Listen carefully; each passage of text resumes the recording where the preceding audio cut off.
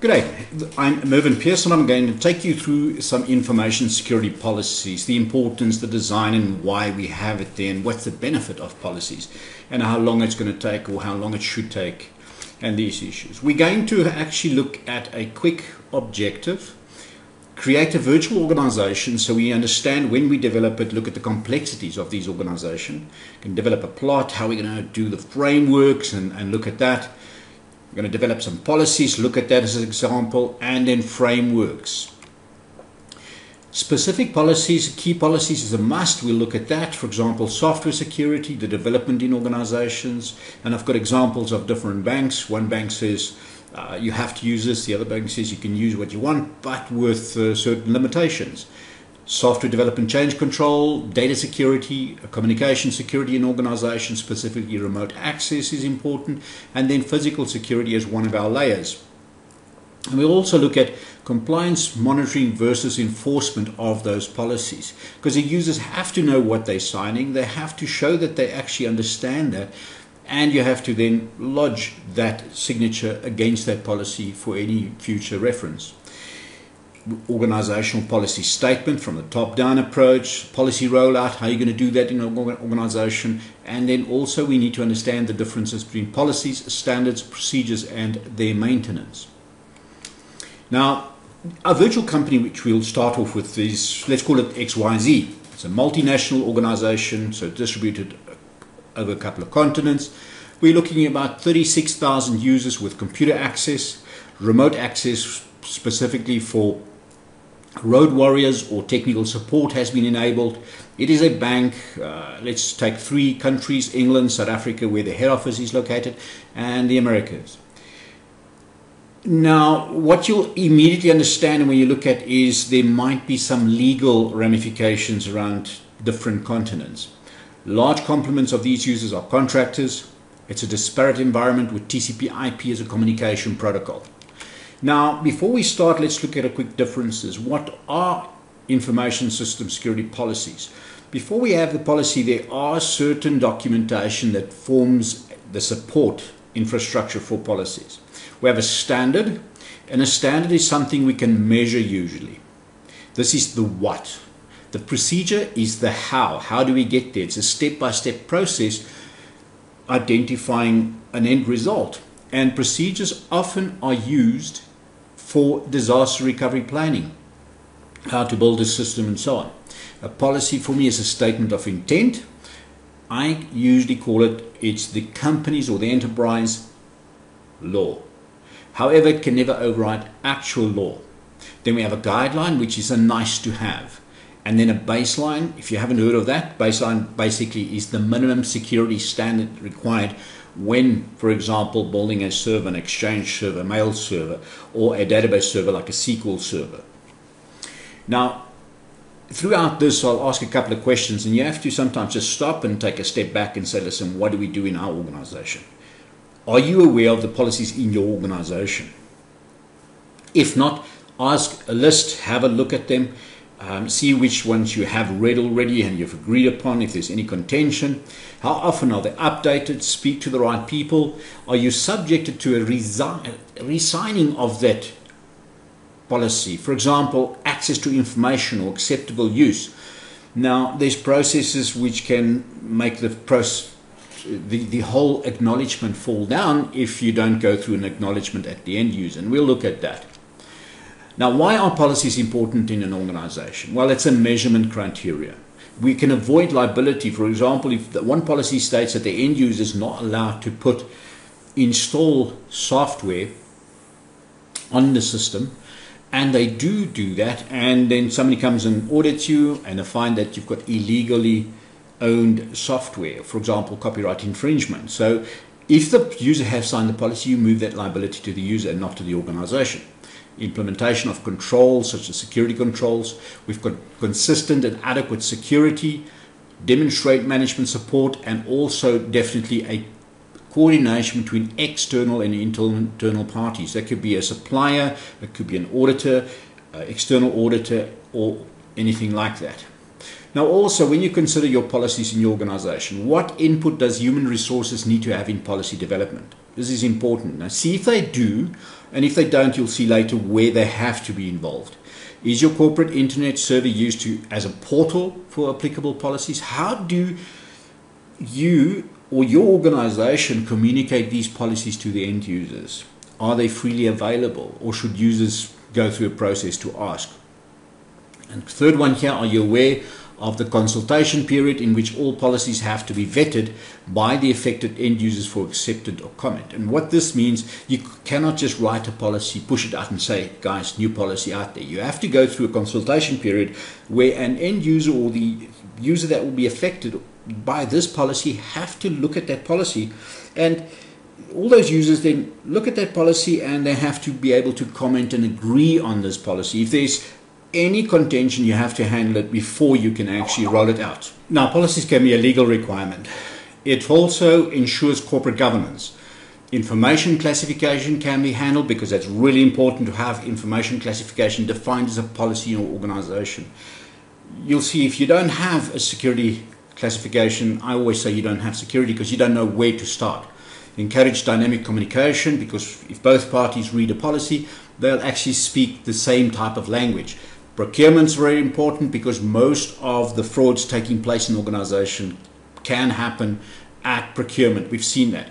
Application development will tell you you can only use this type of language, this type of project management technique, and it will actually enforce you to do this in an organization.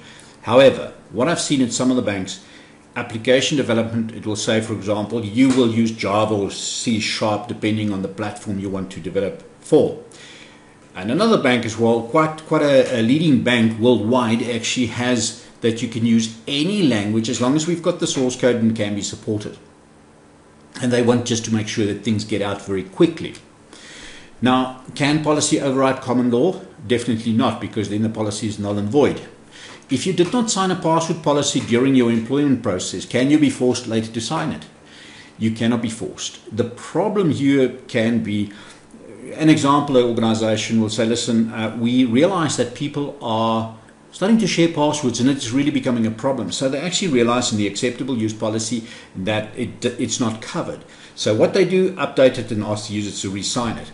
If they haven't gone through the process of that consultation, you can, as an end user, feel that, hey, if I don't sign this, I might be a victim of possible, trying to get rid of me. So it can be defined as under duress. The user can sign it, make a note and say, listen, I was basically forced to sign that. So you have to be very careful there. Now, policies are beneficial to application development. A lot of organizations need to understand this, and it will cover things like who owns the source code, copyright infringements, and these kind of things. Now, also the last one here. Does your organization have an information security classification policy? And if yes, how is this enforced? Have a look at that. And if you don't have one, it's really difficult for information security and business custodians to enforce security, because where do you start? If you don't know what's secret, public or confidential, you don't know how to apply monetary value and controls on your security. Now, the policy development process is really important. We need to look at key reference material. We'll see that what is outside. What is key reference material? That could be anything from previous hearings in your organization, things that went wrong, requirements in the bank. We can look at PCI, or Payment Card Industry Standard. We can look at Basel, which is for risk management, and a couple of things that you have to pull together, also local legal requirements.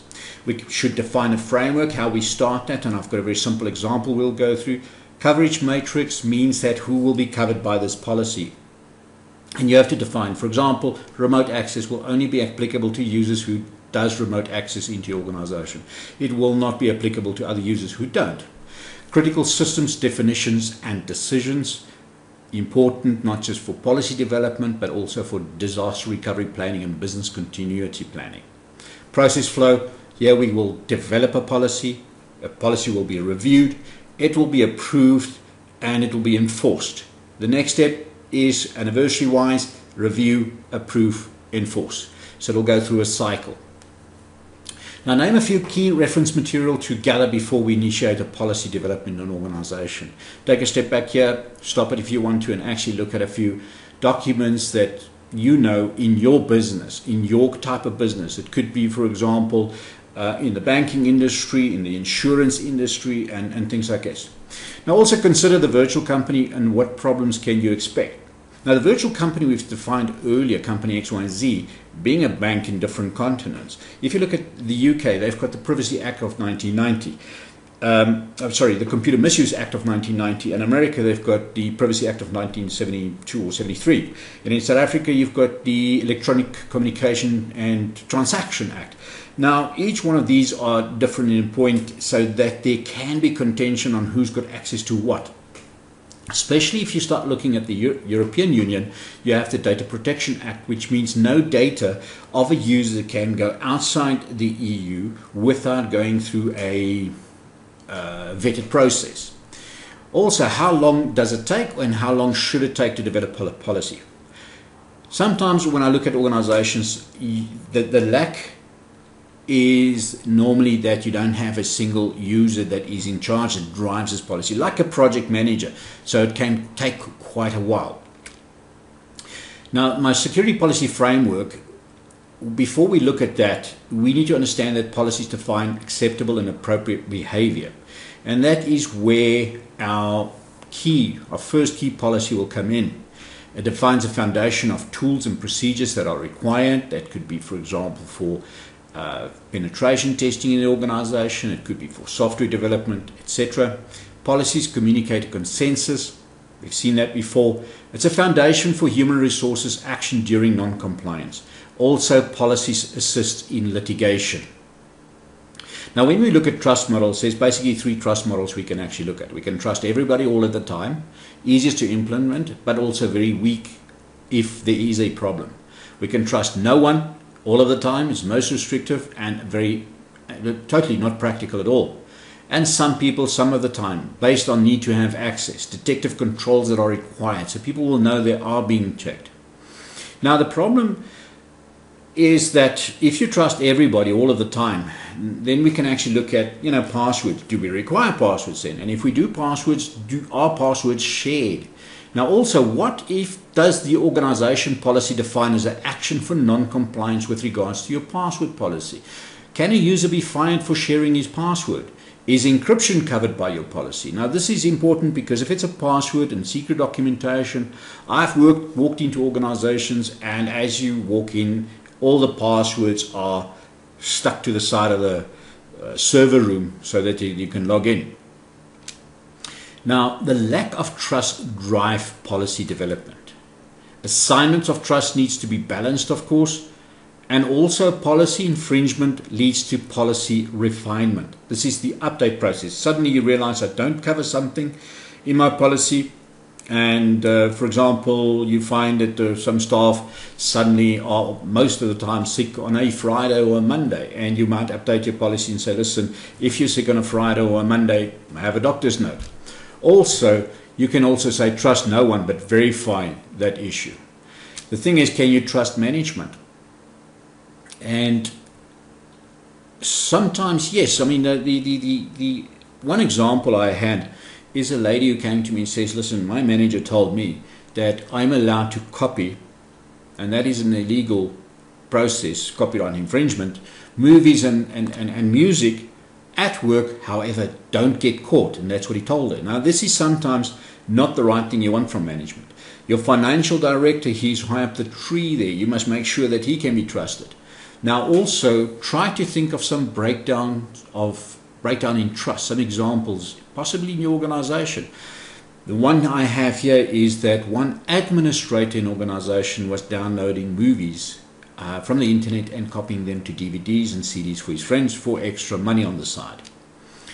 Now, when policies are developed, you have to consider a couple of things who will be involved. We've got users, we've got technical users and administrators that know the system at a low level, management to give feedback, sometimes external customers if they have a service level agreement or SLA with us, business partners, also company lawyers and auditors to review all these policies that are designed to see if there's no contention to actual law.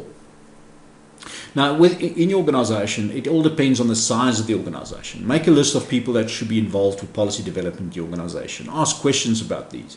Can I enforce my policy on external customers and service providers? Answer is yes. It depends on your service level agreement, SLA, which we spoke a slide ago. How often should users be made aware of current policies in the organization? This is part of your awareness process in your organization. One organization I had a look at, quite a large international organization, is what they'll do is take a key policy, which is their acceptable use policy. That tells you what you're allowed to do and not allowed to do. And what they do, they will email this policy every 90 days to all users in the organization that has access to email. And they'll publish it in the front always. And they don't require the user to sign it again. However, what they do is part of the awareness process. They say, listen guys, just read it, make sure you understand what you're allowed to do, not. Now, when we design these policies, we have to look at and say, select a policy development team. So you've made a list of the users that you think that should be part of your design team and select them.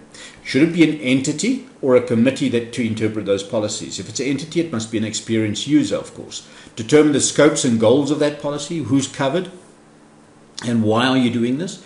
The level of detail, do not name people. What that means is don't say Joe Soap, for example, is responsible for this policy, because Joe Soap might leave the organization later and then the policy has to change.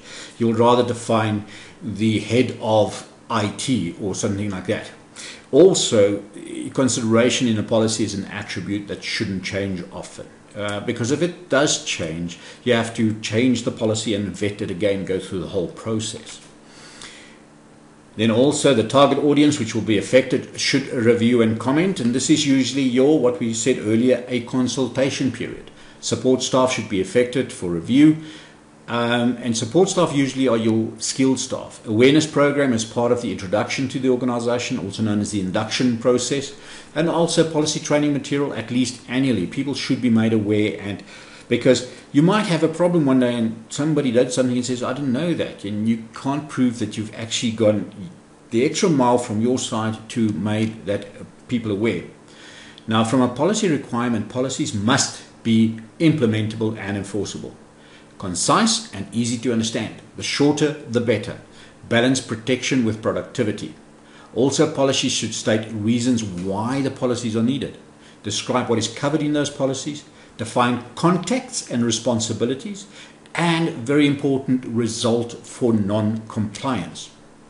Okay, now from a couple of questions that you have to look at, take a step back in your organization again. Define any additional requirements you may have in taking your organization into consideration, depending on who you communicate with, who's your suppliers and so on. Using the virtual company, define any special requirements. Think about that. Give samples of action due to non-compliance. The one I actually like is failure to comply to this policy may lead to charge, hearing, but ultimately you may be fired. It must be clear in those words that users need to understand the results of non-compliance. Now, also the level of control from a policy point of view. Security requirement. Policies will define from a logical and physical security point of view. Culture of the organization plays a huge role. Now, in Africa to America to the UK to London, there are different cultures, and the policy might state one thing in one culture and the other culture might interpret it totally incorrectly. So you need to make sure it is balanced in the culture point of view, but also with productivity. If it's too strict, people will look for loopholes. Technical controls from a policy point of view are effective but not always possible, and we see this often in fraud, that you might have everything done, but collusion between people at the end of the day, because of greed, fraud can still take place. Management commitment is crucial. Now, the questions here, I've got a statement where people are involved, we have failure of controls. Because people commit fraud, systems don't. You need to consider that. Have you done a business impact analysis in your organization? If you've done a formal risk analysis, well, what methodology did you use? Because when you define the critical systems definitions of the organization, you should have done a business impact analysis and also a risk analysis. But this ties really well into the BCP and DRP environment. So you can see you can actually do one and actually get the benefit in all three areas. Then Finally, for this section, the policy structure, we need to look at a company's size and goals. Should we have one large document or many small ones? Small ones are definitely easier to update. However, you have the issue that you might have to refer to other policies, and you have to be really careful of that. You can get generic policies and also specific policies, depending on if it's a government environment, military environment. You might have specific policies that are dedicated to that environment. And key policies is a must. So after this, take a step back, review this, and we're going to quickly review some key policies in the organization, what you need to do.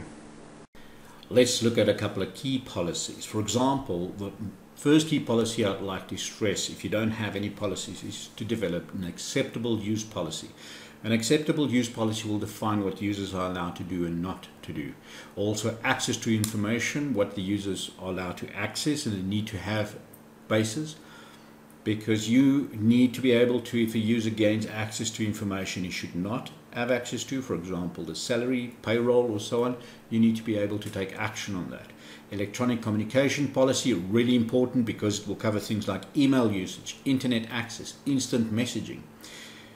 Information classification, this will define for the custodians what they have to use to identify critical and secret information and what type of security control has to be put in place. A password policy, because this is my first logical control. Remote access, really important because that hopefully will define if a user comes in remotely, there will be additional monitoring and access control. A risk assessment, how to perform risk assessments in the organization. Now the next 4 year for me, laptop security, demilitarized zone, host security, lab security are really important because critical data may be defined and located on each one of those devices. Antivirus, what you're allowed to use in the organization. Also, it will tell you if you want to connect to my organization, you have to have antivirus software. Virtual private networking, VPN, the way we get into the organization, if it is a virtual private network, or how the network should be segmented to make sure that my high-risk users see in a different segment to my normal end users. Then also define a list of key policies which needs to be taken in consideration when performing a fast-track exercise in your organization. You've seen those key policies, see which you have in your organization, which you don't have in your organization, and what you need to do that. Now, a little bit more in detail, let's look at the acceptable use policy. It defines acceptable usage of computing resources in your organization. Users should acknowledge and sign for this acceptable user policy during account creation processes. It's a fundamental key policy. It defines how users should protect information under their ownership. Now also there's a nice question I've seen before, and it actually caught me out when I was younger. It said, what does the IAB, which is the Internet Advisory Board, see as a major policy violation when using the internet? Writing viruses, 2, hacking, 3, resource abuse, and 4, reading news groups. The answer there, got your pick, it's resource abuse. So the IAB, what you need to do is read the document, which is really good starting point when you develop your policies in an organization. Now also, what is the difference between a custodian and an owner? I think you need to actually look at it and say, listen, if I have a system, I may have different owners and custodians based on different issues. For example, we have a custodian for the backups, a custodian for the system running processes, and then you have a business custodian that owns the data or the processes. Under what circumstances it's fine for users to take information or data home? This will be defined by your information security classification policy and access to information. The elements of acceptable use policy or user access policy is define the acceptable non-business use of company resources, acceptable use of email and internet web browsing, consequences for non-compliance. Now evaluate this policy statement, and this is a policy statement I found in one of my clients when we actually did one of the investigation. The policy statement is as follows. It says incidental internet access is allowed as long as it is outside company working hours. It sounds okay. However, in this investigation, one of the administrators were guilty of downloading the videos and copying it to DVDs and CDs, as I mentioned in the first section.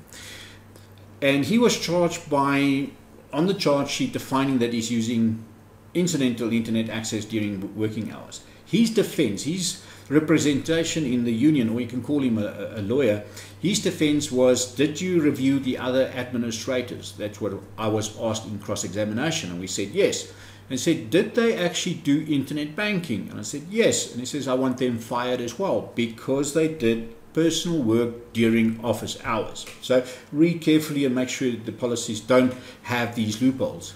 Should external mail such as webmail programs be allowed in an organization? I usually say no, because that is the biggest leakage environment or data leakage in your enterprise. Can we monitor user activity in email contents? It depends from country to country, legal activity requirements here. In South Africa, the computer regulation for interception of communication and computer-related information states that we are allowed to monitor users via implicit consent, meaning that if we tell the user he's going to be monitored and he doesn't complain about that, we can go ahead and monitor. Remote access policy is really important because it will define an acceptable method of remotely connecting to the internal network. It's really essential in large disparate corporate networks. It should cover all available methods for connecting remotely, for example, dial-in, ISDN, Telnet, Secure Shell, and your digital subscriber line, ADSL. Now also define a short policy around the auditing and monitoring of remote access logs. Now remote access logs, as you see, it needs additional requirements. So go around that, try and develop your own policy to look at remote access logs for your organization. How long should these logs be kept in the archive? Again, legal requirements. It is log retention or information retention that you have to consider. Also define a guideline on remote access for the development of a multi-level access methodology, meaning that if a user logs in with his normal user ID and password, he has access to webmail, for example, or email, etc. However, if he logs in with a privileged account, he's got access to the full network capability, no stopping him because he has to do technical support. Develop a guideline on that. Now, when we look at the remote access security policy, it should define who can have the remote access, the methods for remote access, what should be only allowed, additional restriction on the information, additional authentication requirements, additional auditing, logging, and monitoring, access to information and acceptable use policy acknowledged, because if the user doesn't acknowledge that, he can't have remote access. Does your organization have remote access? Does it have a last logon banner? Look at that. Is there a security banner to define that who's allowed and that's only allowed for business? Is there any disclaimers, and do you know that? Document those. Define any key policies that may revoke remote access if rejected. For example, access to information, acceptable use. If the user doesn't accept those policies, you can't have remote access. Do you have more than one remote access solution in your organization, and how should that be managed? Looking at different solutions, logs, can you collate them together and actually have security review them often? Now, information protection policy provides the information to users on protection of sensitive information. For example, the movement of information to and from inside, outside the organization, storage, backups, electronic transmission. The objective of this policy is to ensure the confidentiality, the integrity, and the availability of the information. A new employee is to sign as part of the induction process. Define the induction program in your organization. Did you do it? Did they actually identify the security policies? And did you sign those policies when you started up? How does Helpdesk reset the password, and how is that managed? Look at the loopholes there, because a company may use a standard password for a reset. For example, company 123 as a standard password. Is the security awareness and training part of the daily program? Is there a proper booster of morale there? Information protection elements, which defines sensitivity labels, a need to know access to information. There's non-disclosure agreements, encryption requirements based on the security classification of the information, system classification, default system and file access configuration, and also shredding, physical and logical shredding of information. If information is defined as secret and the policy requirements recommend encryption, should the backup also be encrypted? Very good question. The Department of Defense Orange Book defines a trusted computing base. Do you have systems with classification levels in the organization? For example, is my salary, my payroll system, is that defined as secret, and is there additional security requirements? And have you done a trusted path analysis? If you have data that actually goes from one system to the other, can that data be trusted as it landed? So if the one system is secret and the other one's confidential, can you trust that data, or will it become public knowledge suddenly? Also, if you are Sarbanes-Oxley, SOX requirement in your organization, all data that actually gives input to the financial reporting has to be trusted. Have a look at that. Perimeter security policy, that is physical and logical. Physical from doors we get into, and logical wireless access extends the perimeter. It defines a responsibility, and this will be Information Security Department. It defines the change control process and management of those controls. For example, if I have a wireless access point in an organization, who set it up, how was it accessed, any change control, password management, and so on. Also, have a look at your company access card. Does it have a company logo? The problem there might be if you drop it and you fall it, somebody might use a card. Oh, it's from company XYZ. Let's try and get in there. Many companies, from a security consideration, what we see is blank cards, or a card say, listen, if this card was found, please phone this number or report it to a central point, and not the company name. Does your company have a change advisory board for all changes to take place? Because policy is really important on this, to define those and describe your logical network perimeter. If you can understand your logical security perimeter in your organization, speak to information security, you need to design those policies, and it should actually make sure that it's controlled properly. The elements of a perimeter security, it defines who can have access to the perimeter security systems. It definitely includes procedures to request a perimeter device configuration change and process that approval. There I'm thinking about wireless access points. It should contain a birth date for a perimeter device system configuration, meaning that if it was installed today, we will review it in 30 days, 60 or 90 days to make sure it's still required, make sure everything is still fine. A password policy is really important because a password policy defines password construction, identification and authentication processes in the organization. It defines accountability. If you share that password, what can go wrong and what is the result for non-compliance. Second level and third level authentication to make sure if the user logs into root, for example, on a Unix system, he can only log in as himself and then SU or set user ID to root so that he can be monitored. Password lifetime, meaning how often should password be changed. And I always say it depends, because it depends on the security classification of the information. Hardware and hardware tokens and passphrases, and also technology dependent. For example, since SNMP, Simple Network Management Protocol, we've got TACAX, plus, radius, also diameter is a new one.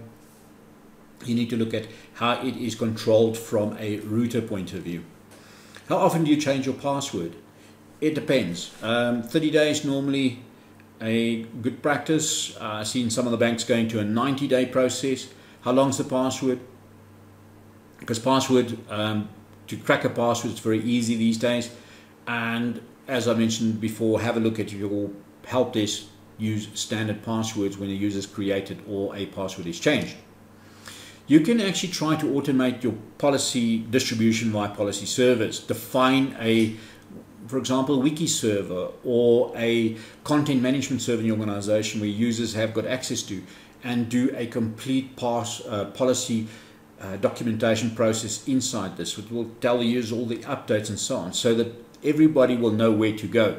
If you have a breach in the organization, they can never say, well, I didn't know what to do, where to go. When do we develop a policy? To me, often if a small organization starts, they don't have policies. And as soon as things go wrong, they realize, hey, we have to put policies in control. It has to be part of a systems development life cycle. So let's actually look at the start process. Also, when a breach is discovered, they say, ooh, we have to make sure that policies in the future will cover this. When a company matures, to me, policies is a great indication of the maturity status of a company. Number of policies, we look at a framework. The length of each policy is important. It should be a living document. It should be updated all the time. We can look at a table of contents and also prioritizing the development. So we look at the framework there.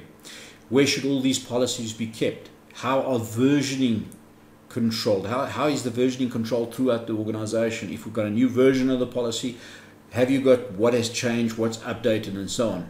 If a policy is updated, are users required to sign the policy for the change?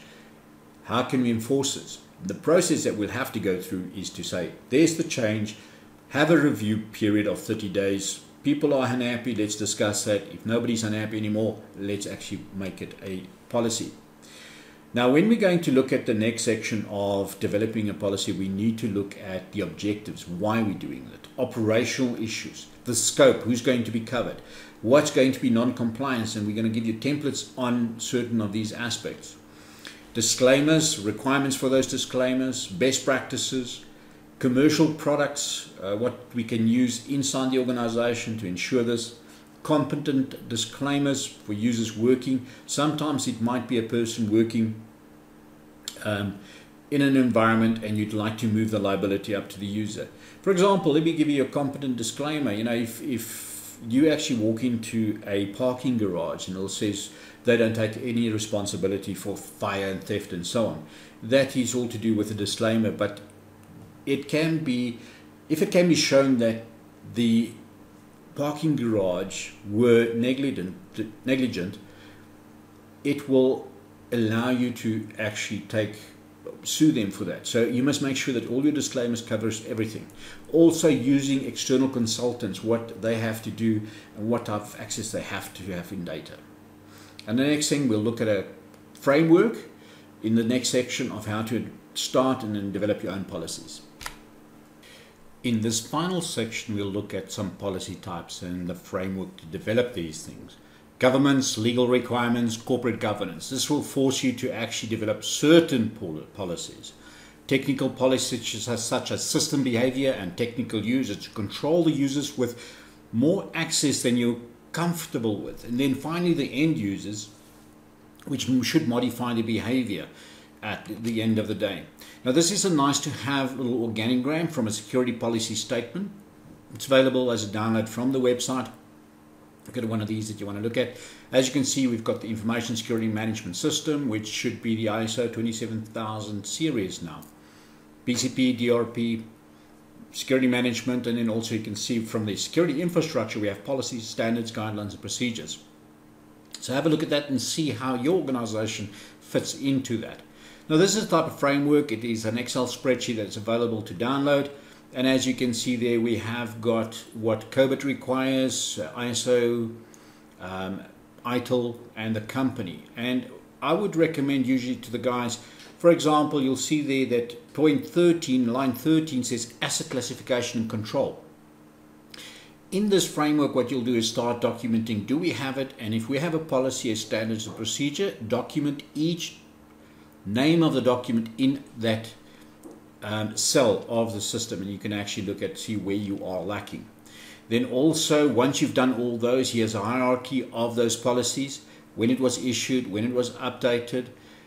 When the user reject this, is it really a critical issue for certain aspects? Classification, high, medium, or low, or secret, or whatever you use. Review frequency, how often should we review this policy? And a refresh frequency, for example, if it's the acceptable use policy, do we send it to the users every 90 days or we don't at all? So when we actually look at quickly a section for the development of policies, and what we're going to look at a certain section here is using detailed development focusing on password and user ID construction. So here we have logical security as point 1. Under that, we'll have software security that controls the logical security, system access control, password management, and password and user ID construction. So you can actually see, you can actually break it down into multiple areas. So let's look at passwords quickly. We should define a minimum password length, difficult to guess, so no dictionary. Cyclical passwords should be avoided, for example, January 04, February 04, month, year, or anything like that. Password history, to make sure the user can't use the same password over and over again. Password complexity means that we'll have uppercase, lowercase, numerical, and special characters. and also a seed for system generated passwords. This is where it becomes a little bit complex, because if you have users that develop password generating systems, you must make sure that it doesn't generate the same password over and over again, or the probability of finding a certain password is very high. Also, it can be pronounceable system generated password. When the guys develop technical, the memory should be cleared of password. Protection of password generation algorithms. This is once again so no hackers can get in your system and predict what passwords will be given. And anonymous user IDs. You can use that without any passwords, lock it down, very limited access. So if you do use that, define it in your password policy of what should and how should it be handled. A password system interface for displaying and printing of passwords. Should it be controlled? For example, if you want to print a password list, it should be done from a certain workstation and printer only, and should that be audited? A periodic forced password change. How often should a user change its passwords? For example, every 30 days. Assignment of expired password. This is, I would create a standard password for a user. He will or she will have to change that password as soon as they log in. Limit consecutive unsuccessful attempts. Well, I've seen most organizations use 3 unsuccessful attempts before it lock a password out. Some of the good practices I have seen is instead of 3, rather 5, because a hacker statistically will not break a password in 3 or 5. Very similar, the statistical probability. However, a user who has forgotten his password will remember it most probably in 5 than 3, and that will actually lower your administration cost. Single sign-on process, how does it work? Workstation boot password, depending on the secure environment. As you can see, all these things have to be designed inside a password policy. Password protected outside secure storage area, how must that be done? Fixed password changes to be confirmed by mail, and if it's done by mail, the password shouldn't be in the mail. Protection of passwords sent through the mail, how should that be done? Re-registration required for all users for getting fixed passwords. Now, this fixed password, what it defines is the password that you log on to the system. So it won't change every time, so it's a fixed password. One of the clients I actually looked at, what they've required is if you forget your password, you have to go through a whole process of getting access and have all managers sign a form again, like you will do it as the first day you started working there. And this sort of like forces the users tend to get a password remembrance process, so they can actually, you don't make it easy for them to actually, hey, just change my password kind of thing. Storage of passwords in readable formats. Policy should cover that to make sure, are we using it, should be using it as well. Then also from an internal design, if you write any applications that do store password, the password should be encrypted using a one-way hash. Incorporating of passwords in software. Some software has been found to have hard-coded passwords. A few years ago, Interbase, which was a product bought by Borland from Ashton Tate, their SQL Server had a hard-coded password in the SQL Server, and it was only found out when users got access to the source code when it was open sourced, and it was called Firebird. Now, the password, the user ID was political and the password was correct. Now, this is a problem because then every version before 6.04 of the SQL Server, hard-coded password was in, and it creates a real problem. Prevention of password retrieval. You'd rather reset a user's password instead of retrieving, because somebody else can retrieve that. Reliance on the operating system user authentication process. When you actually have that, understand how secure it is and where the weaknesses are. Access control with individualized passwords, so you don't have shared passwords, and unique password for each internal network device. Difficult to manage, but it can be done. Whereby if one user found, a hacker for example finds a user ID and a password for a router, and the same password is used for switches and routers all over, it is a huge problem. Use of duress passwords, meaning that a system can be set up so if a user is under duress, has a gun to their head, he puts in a special password, and that password will take him into a dummy system, and you can actually follow up on that.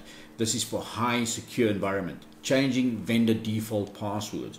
For example, default passwords for 3COM devices, security, admin, and manager has the password same as the user ID for those three. It has to be changed. Now, user responsibility for passwords, we look at that. There's different passwords on different systems. If you synchronize those passwords, it may have a problem. Permission to use the same password on different systems. Suspected disclosure forces password changes. You need to go through a process for a health desk looking at that.